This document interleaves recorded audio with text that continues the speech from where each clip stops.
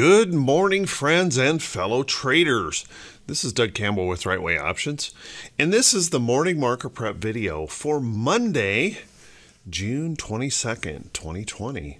So, hey everyone, I hope you had a fantastic weekend. You're ready to kick off Monday with a bang. So let's take a look at what we've got going on. Well, Friday we had kind of an uncomfortable situation. Everything was looking really good until we started hearing news about coronavirus issues and Apple actually closing some stores due to a resurgence in some of the states in the South. And that started a little bit of a selling wave. So what does that mean for this morning? Well, how about we settle into our office chairs and let's get ready for the morning edition of the Morning Market Prep video, Monday edition of the Morning Market Prep video. So this morning we have kind of an interesting situation where we had Asian markets last night close just modestly lower. European markets were up earlier this morning, all showing green across the board. And now they have whipsawed and are bearish across the board, but just modestly.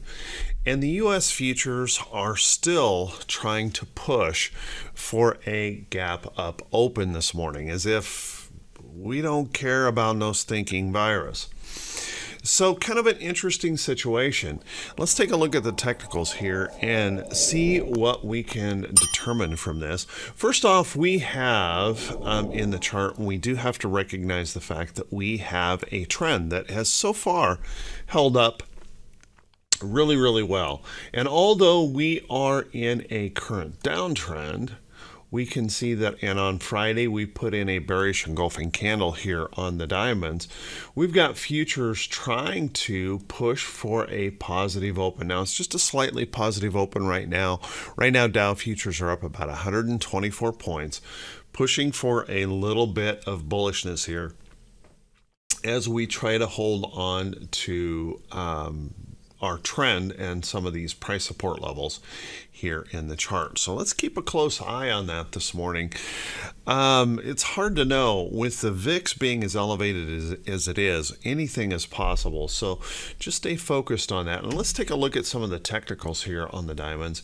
If we take a look here, we do have to recognize the fact that this is another failure at the 200-day moving average.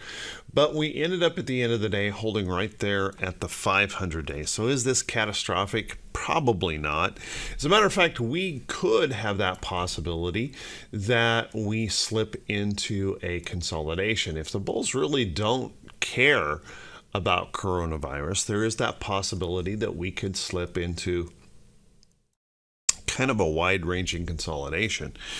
Can be quite a little bit of danger in that, because if we take a look at the Dow itself and just kind of measure Friday's high to low, from our high to our low, we had a reversal of 680 plus points in that move. So when I say rather dangerous, we could whip back and forth big point moves in this market due to the high volatility that we've seen. So just a few things to kind of take note of and something to pay attention to here.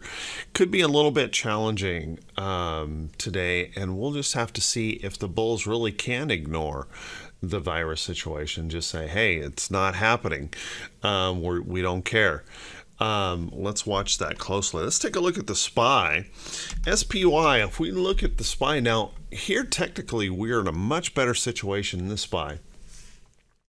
I showed the 34 EMA has crossed up over the 200 simple moving average, which is showing considerable bullish strength here in the market. And we're holding up above that 200-day moving average. Now, I will say that the majority of the lift in the SPY lately has been the push in the NASDAQ, and that's been those big tech internet giants holding us up.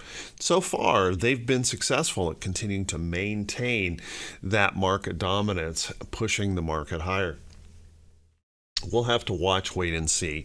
Now, we do have to recognize the fact that we are still showing this downtrend here in the chart, and that we did put a bearish engulfing candle in here on Friday. But we're holding these support levels. We're holding above our 200-day moving average. Our 50-day moving average is continuing to rise. So far, technically speaking, we're holding up pretty well, and that would kind of lean more toward that possibility that maybe we slip into a bit of a wide range consolidation.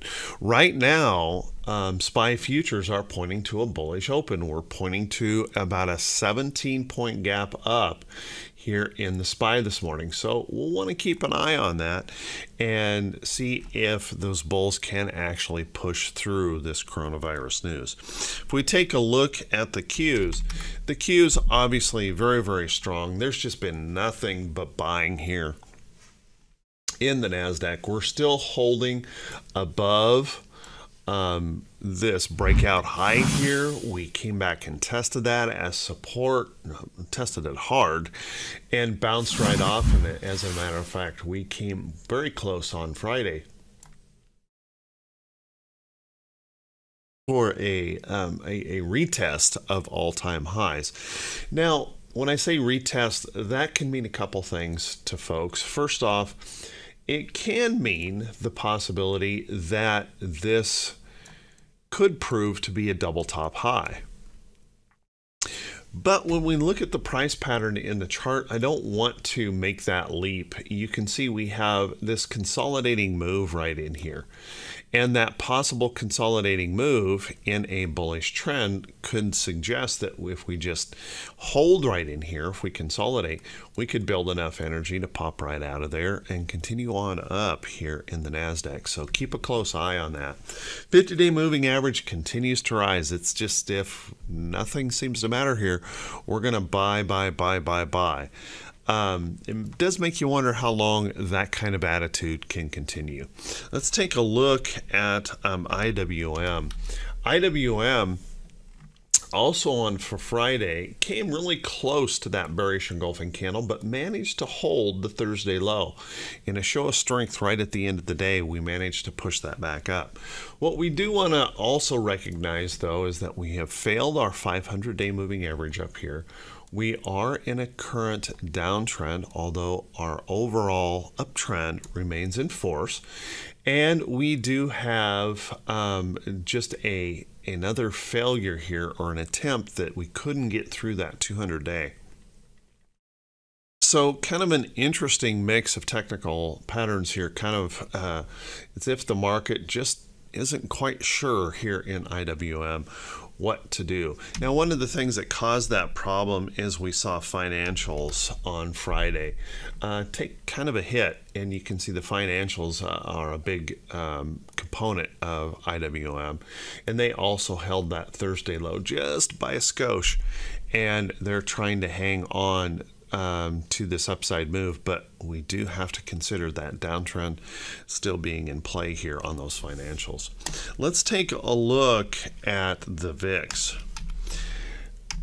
The VIX is the place where we have just a little bit of worry and concern. You've heard me say this multiple times before.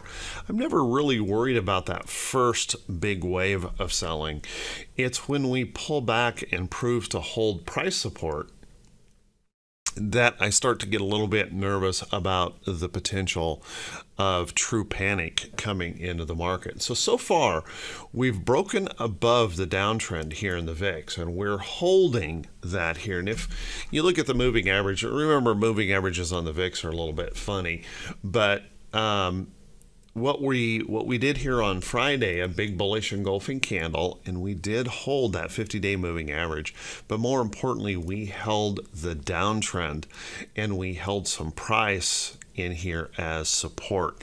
If I get rid of the moving averages and we take a look at some of the drawings I've got here on the chart, we're kind of wedged between an interesting area here. We have some price support in this chart right across here, and we did hold that as support, but we're just barely underneath that resistance in here, above a 35 handle, and you can see we've had these spikes up in here that really can create some problems if that fear starts to come in. So let's watch that close.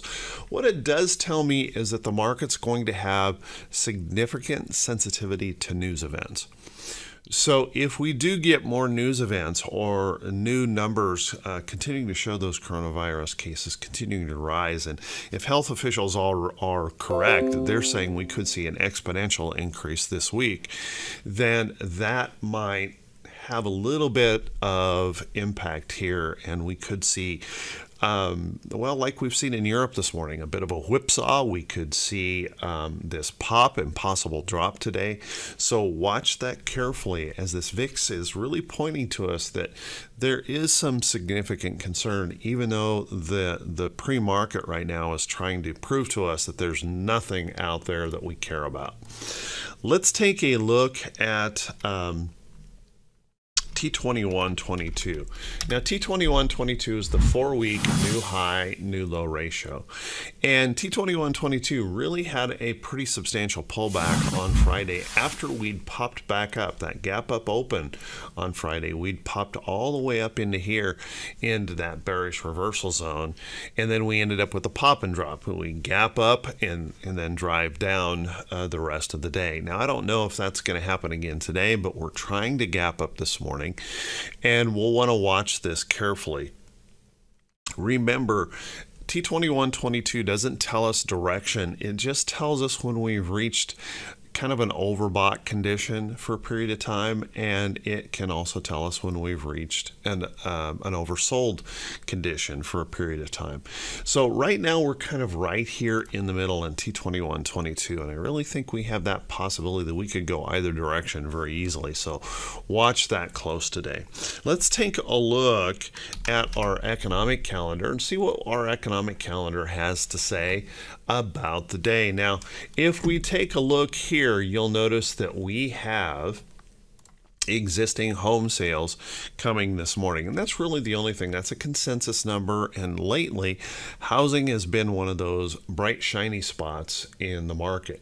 You can see our consensus is looking for, kind of interesting, just a slightly less number than we saw on the last reading. So we'll want to watch that and see whether that consensus creates an issue for us, or if that number comes in strong, the bulls may react strongly to that.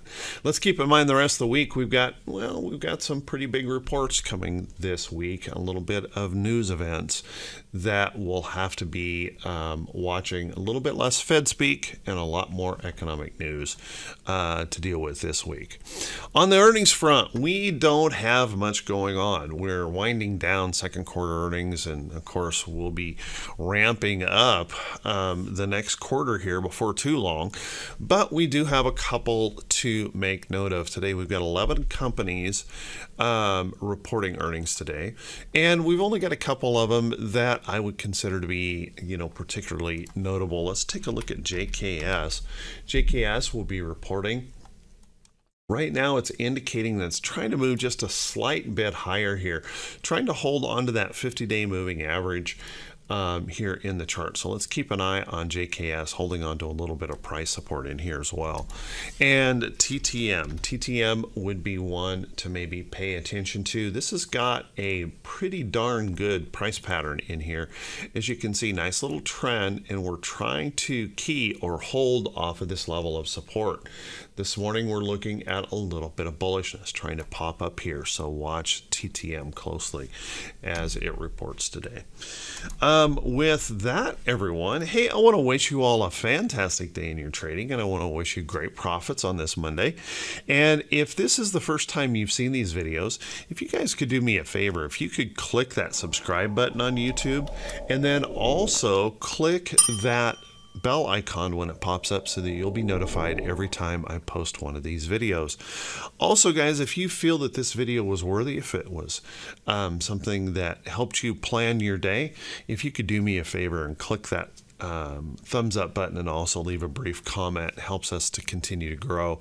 And guys, I just want to say thank you so much. The channel this weekend, we just popped over 13,000 subscribers. Thank you guys. You guys are awesome. I truly appreciate it. I'm very humbled by all of the great comments. You guys, thank you so much. So with that, how about we take a look at some stocks that are of interest and things that we might want to keep an eye on. Well, I have been mentioning here lately, and I want to make sure and also mention that as I bring up these stocks, please remember these are not a recommendation to buy or sell any security at all. They're just they're something that you can take a look at and evaluate. And remember, everyone has to do their own due diligence on each and every chart. If we take a look at GLD here, now I hold a position in GLD, so I may have a little bias here, but I kind of have the belief that as we continue to print money the way we are, we could see dollar run into a little bit of a problem, the dollar. And we do have this little uptrend going on, and you can see gold had a good day on Friday trying to push up, but we still haven't been able to break out of this resistance level. So keep that in mind. I wouldn't want to chase this trade, but let's watch this. If that can pop out and hold some support, could be some upside opportunity. And by the way, I'm holding this as a long-term hold, not looking at this as a real quick trade. So keep an eye possibly on gold. You may also want to keep an eye on some of the oil sector stocks. Take a look at USO. Now USO has been holding up. This is a pattern that we call the rounded bottom breakout pattern, where we break above that 50-day moving average, and then as we hold in here, we want to see those buyers pick up. And USO has been one of those that's looking pretty good in this pattern. There is one concern here on this chart, however, that I want to point out, and that normally in the rounded bottom breakout pattern, I want to see that 50-day moving average actually turning up. And so far, that 50-day moving average hasn't turned to really provide that extra level of support in there. Maybe it will soon. Let's watch that close. But USO, certainly a possibility and something you might want to take note of. Take a look at XPO. XPO is another one of those stocks that has held up pretty well, and you can see we crossed back above our 200 and 500 here. We've got our 200 crossing back up through the 500. Everything's looking pretty positive here in this chart. Now, when I take all the moving averages off of there and just take a look at the chart, you can notice that we broke above this price resistance in this chart, and we're kind of struggling. We really did break our trend here, but we've regained that support area, and we're consolidating right here. So it is definitely worth keeping an eye on. If we can take this little consolidation range, if we can do something with that bullishly and pop on through, we may have an opportunity here in the chart. So keep an eye on XPO. Could be trying to move itself on up. We also want to take a look at some stocks that are holding those support levels and are more in the defensive sector. Now, right now on Friday, defensive sector, everything really got pulled into the sell-off on Friday, but MDLZ has been kind of hanging in here, holding up after breaking through some resistance here, holding it as support. Might be worth keeping an eye on. It's not quite ready for prime time. You can see we failed that 200-day moving average. Might need a little bit more love here before this can really get going, but it's worthy of a watch list, something to pay attention to. Take a look at NVIDIA. NVIDIA rose on Friday, and although the market saw some selling, notice that we pulled back just a little tiny bit here in NVIDIA. There just really was not much interest in selling here on NVIDIA. So let's watch this. We may have to slide a couple more days over into this trend, but watch for that possibility that NVIDIA could pop up out of there, continue to move on higher in that chart, looking pretty good overall. Pay systems have been extremely strong. Now on Friday, we saw a little bit of selling coming in here on SQ. And one thing I would say is want to be careful after this many days up. We could really slip into a consolidation or even a pullback to come back and test some support levels in this chart. But SQ, PayPal, both are stocks that have been holding up in really good trends. So a little bit of rest, a little bit of pullback, possibly even a little consolidation over here to trend sets up that opportunity for more upside. So keep an eye on charts like that. Another place that you might want to take a peek is some of those defensive sector stocks that could do well even if the coronavirus pops back up, and that would be CLX. Clorox has had an incredible run here just recently. Gapped up on Friday with a little tiny rest by the end of the day. Now, I wouldn't want to chase this far up in the move. What I would want to see, though, is a little bit of pullback here to trend or a consolidation over to trend, and that opportunity to catch that next entry into the chart. So keep an eye on Starbucks, looking pretty good overall. So there's a few charts for you to look at. Hey, I want to wish you guys all a fantastic day. Wish you all of the best. We'll see you right back here bright and early Sunday morning. Everyone take care, be safe, have a great, profitable day.